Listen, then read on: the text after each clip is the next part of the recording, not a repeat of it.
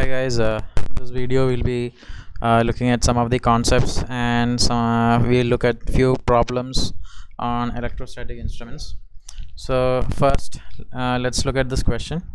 It's a very simple question. So let's read the question first. An electrostatic instrument has an initial capacitance of 12 picofarad at 0 volt. So it's given that it has a initial capacitance of 12 picofarads. So C at 0 volts is given as 12 picofarads.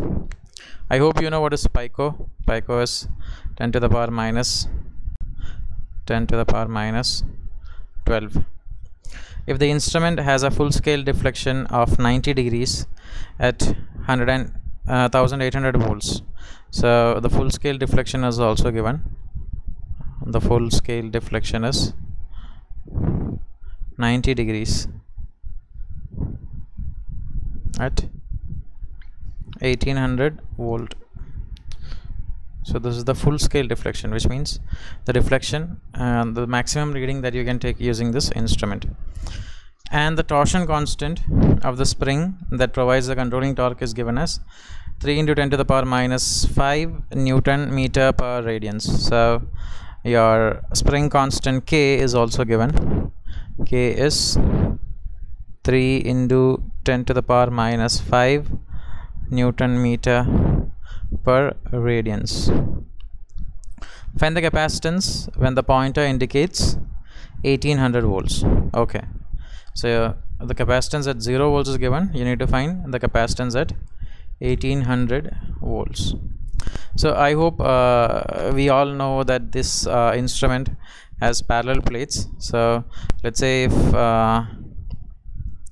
one of the plate is like this and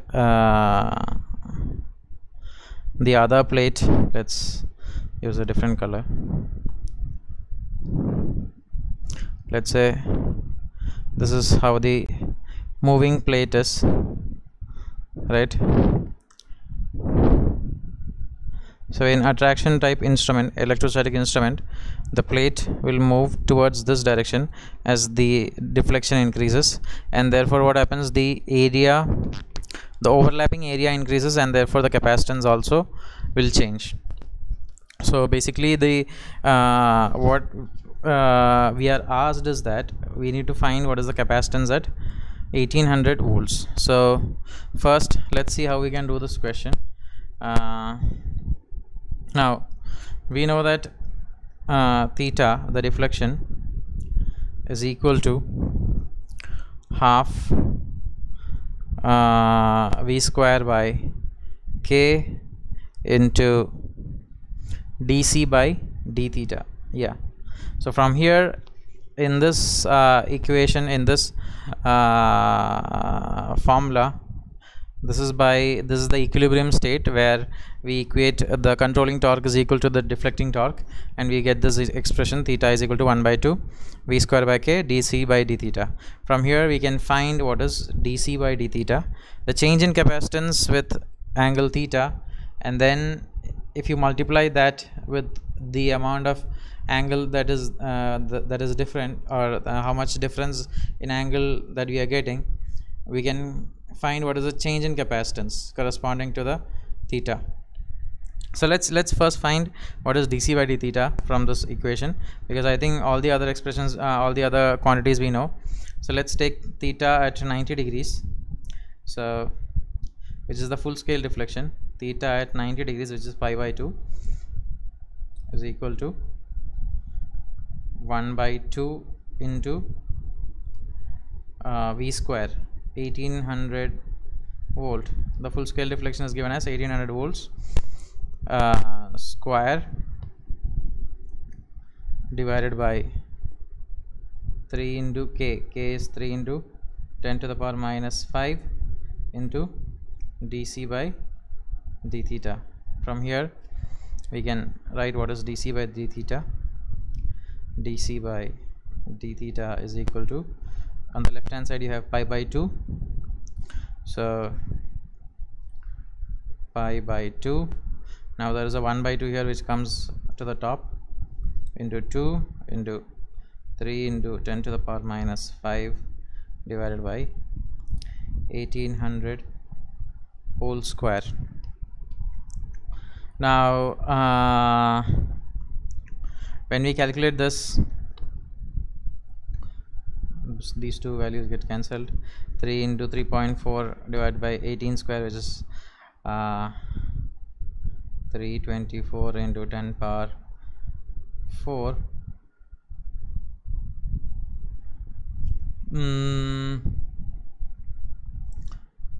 That will come out as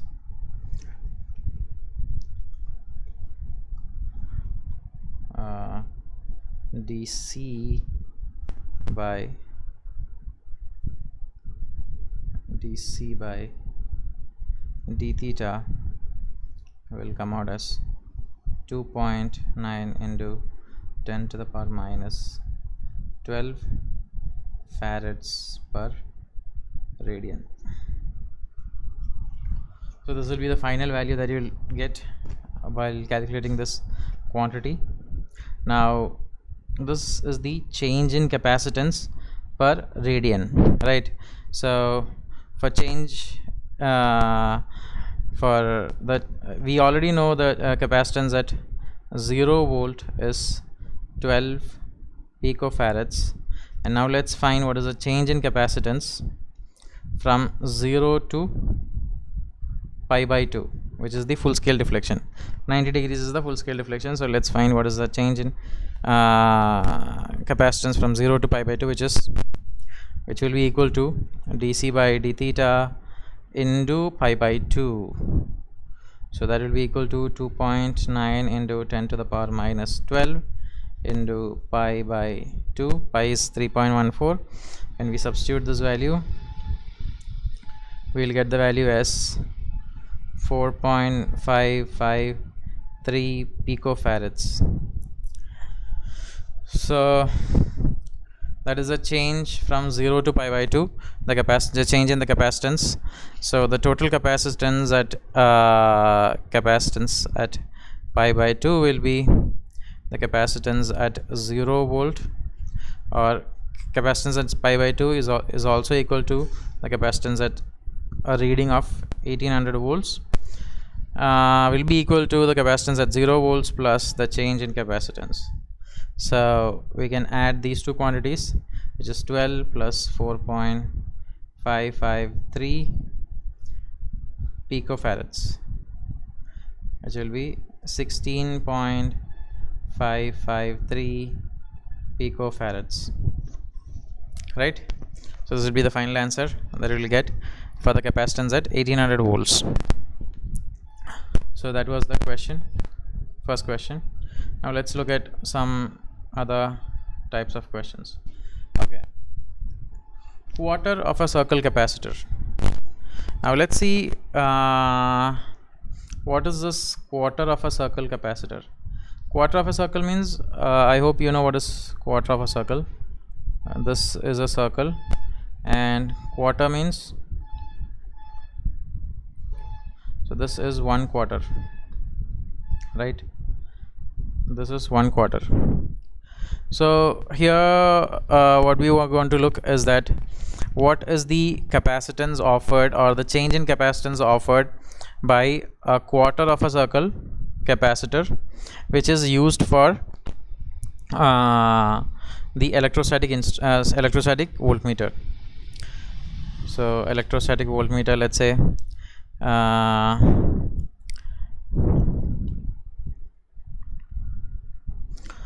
has a fixed plate and a moving plate. So let's say this is our fixed plate,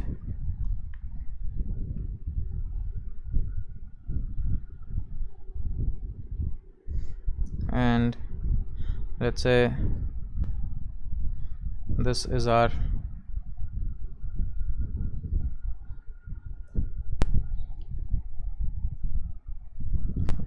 moving plate.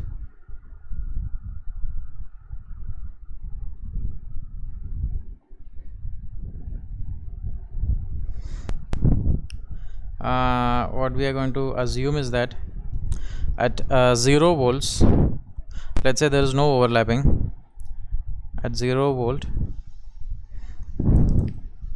There is no overlapping,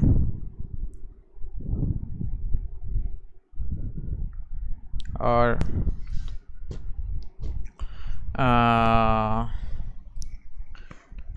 when the measured quantity is at 0 volt, let's say the theta is also 0 and the theta of overlapping is also 0. That is what we are going to assume. Now we know what is the plate area. So the plate area is going to be, the total plate area is quarter of a circle, so that is going to be pi r square by 4, which will be the total plate area, because it is pi r square is the area of a complete circle, and let's say pi r square by 4 is the area of a quarter of a circle. So now let's say at certain voltage, at some voltage, let's say you have at some voltage you have overlapping of theta degrees, right? So theta degrees in the sense, this, let's say this is the moving plate, moving, and this is the fixed plate. So at some when the voltage is applied, what happens, these gets attracted to each other, and the moving plate would come towards this fixed plate and it will start overlapping with the fixed plate.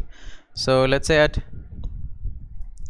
at some voltage there is a particular angle theta which is overlapping. This is the angle theta that is overlapping both the plates. So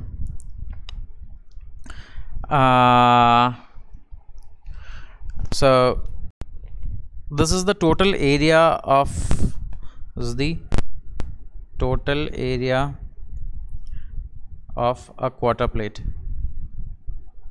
circle plate, right? Now but the area of overlapping would be different from this value. So let's look at what would be the area of overlapping, which is this area. So area of overlapping would be equal to, let's first take the total area, pi r square by 4, into when the plates are completely overlapping, the area would be, the angle would be pi by 2, because it's a quarter circle and this entire angle is 90 degrees. So the total area when the entire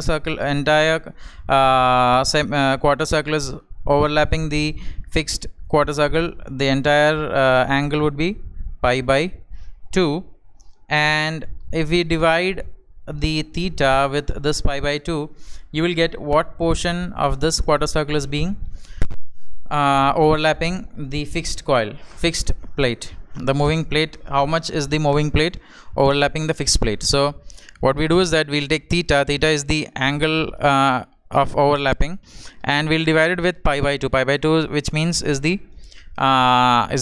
angle, is the maximum angle that it can overlap, right? So if you divide these two quantities, you will get this area of overlapping as, we can cancel this pi and pi, 2 and 4, and then you will get it as theta r square by 2,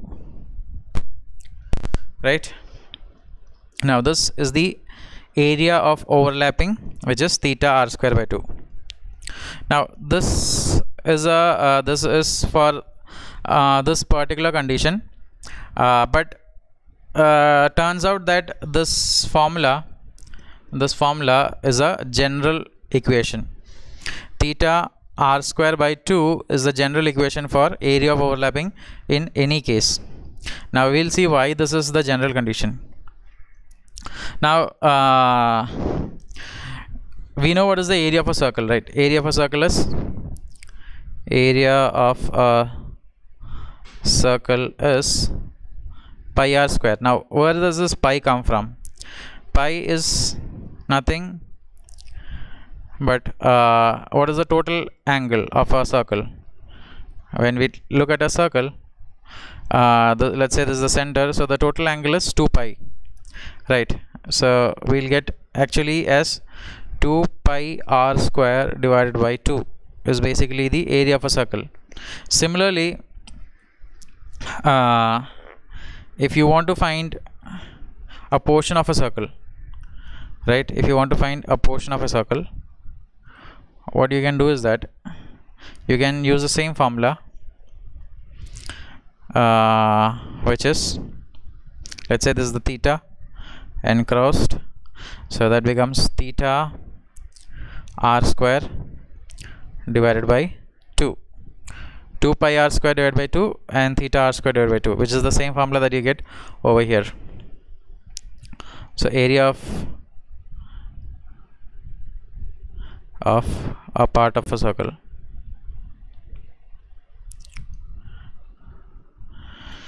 So I hope this is clear. And now let's find what will be the capacitance of this quarter of a circle. Let's write it side by side. So C is given by epsilon a by d or a by L, or whatever you want to take it. Now A we know is theta r square by 2, so that is C into theta r square by 2d will be the capacitance. And if you want to find what is dc by d theta, we will differentiate the expression with respect to theta. You will get it as this is epsilon r square theta by 2d, epsilon r square into 2d.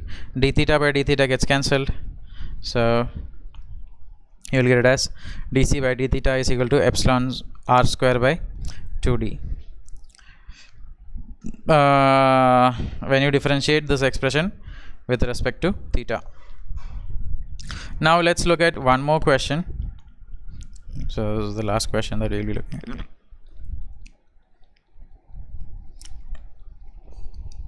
at. Let's read the question first. An electrostatic instrument has a full scale deflection of 100 degrees at 8 kilovolts. So it's given that the full scale deflection is 100 degrees and which is at 8 kilovolts, right? So FSD is equal to 100 degrees at 8 kilovolts. If the instrument is constructed with 5 parallel fixed plates equi-spaced at 4 millimeter intervals, which means that there are 5 parallel semicircular means previously we were looking at quarter circle. Semicircle means this is a semicircle, right? So there are 5 parallel semicircular fixed plates. So there are 5 parallel semicircular 1 2 3 4 5 semicircular fixed plate which is equi-spaced at 4 millimeters, which means that this length is given as 4 millimeters, and 4 interleaved semicircular movable plates that move in planes midway between the fixed plates in air. So there are 4 semicircular interleaved plates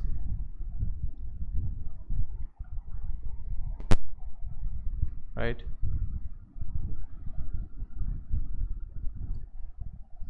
Yeah. that move midway between the fixed plates in air. Controlling torque is provided by the spring. Find the spring constant. Okay, we need to find what is the spring constant. What is the spring constant? If the radius of the movable plate is given as 20 into 10 power minus 3 meters, 20 millimeters, which is 20 into 10 power minus 3 meters. The full scale deflection is given. K is what we have to find out. The distance between the plates is also given.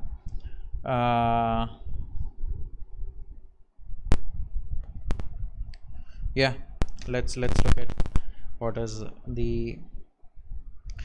would be the equation over here, right?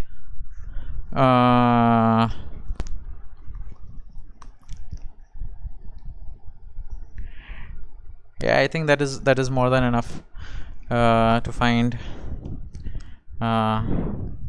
the spring constant K. So here we have plates. Previously we had parallel plates, but here if you see, let's say this fixed plate is connected to one polarity, and let's say the other movable plate is connected to another polarity. What happens? There is plus plus plus, minus minus minus, again minus minus minus, there is plus.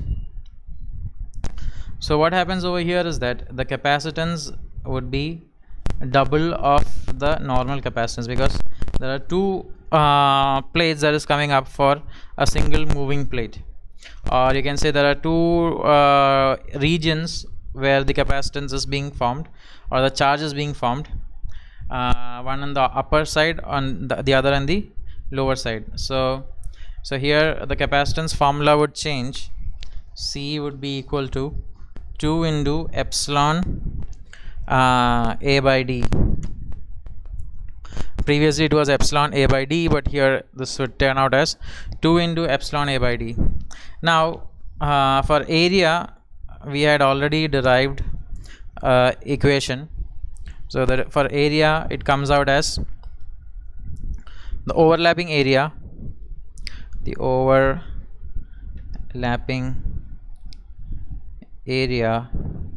A is given as theta r square by 2. So where theta is the angle of overlapping,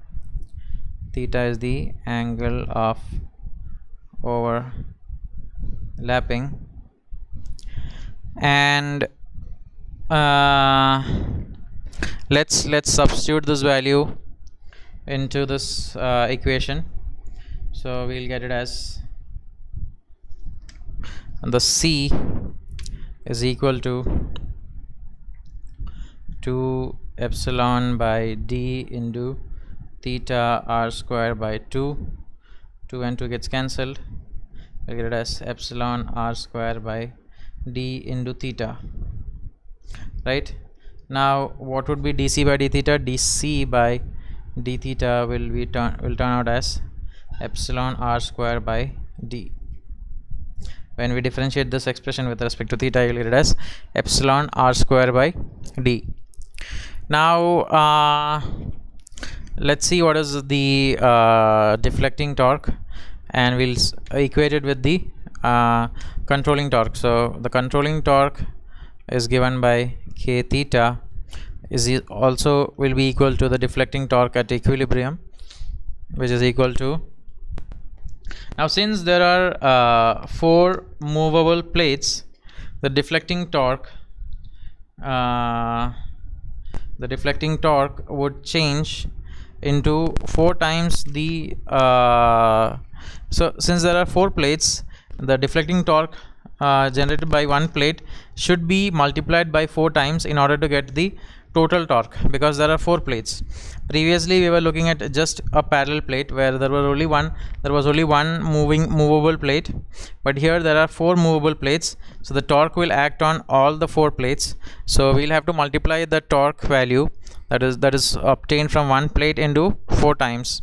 So let's call this as N, which is 4 into 1 by 2 v square dc by d theta.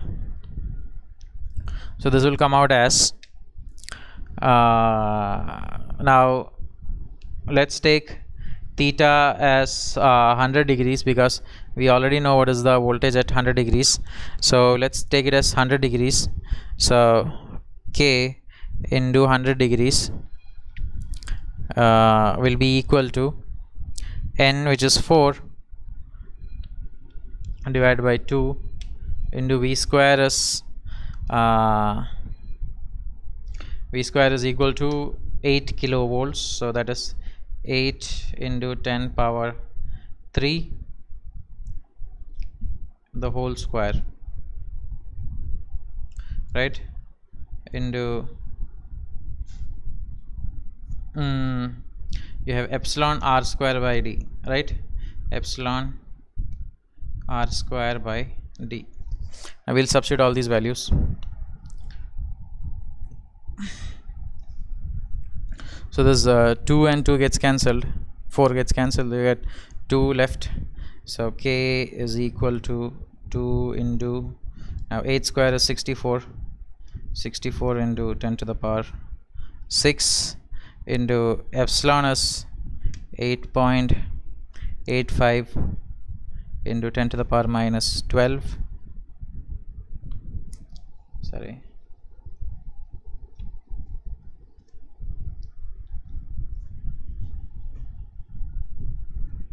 ten to the power minus 12, and then R, radius of the moving plate is given as 20 millimeters. So that is 20 into 10 to the power minus 3 the whole square. R square becomes 20 into 10 to the power minus 3 whole square, divided by this 100 degrees comes down, 100 into the distance between two plates. So this is 4 millimeters over here between two fixed plates. So this is at midway, which means that this would be come out as 2 millimeters. So 2 into 10 power minus 3, right? So let's cancel out all these. 100 and 10 power minus 3 will become 10 power minus 1, and then this 2 and 2 can get cancelled. Now 64 into 8.85 into 20 would come out as and these powers of 10, if we take it into consideration, it will all come out as 2.265 into 10 to the power minus 6 Newton meter per degree. So this is in degrees, not in radians. So this will be the final spring constant, that value of the final spring constant that you'll get from this question. I hope this is clear. Hope you enjoyed this video. Thank you guys.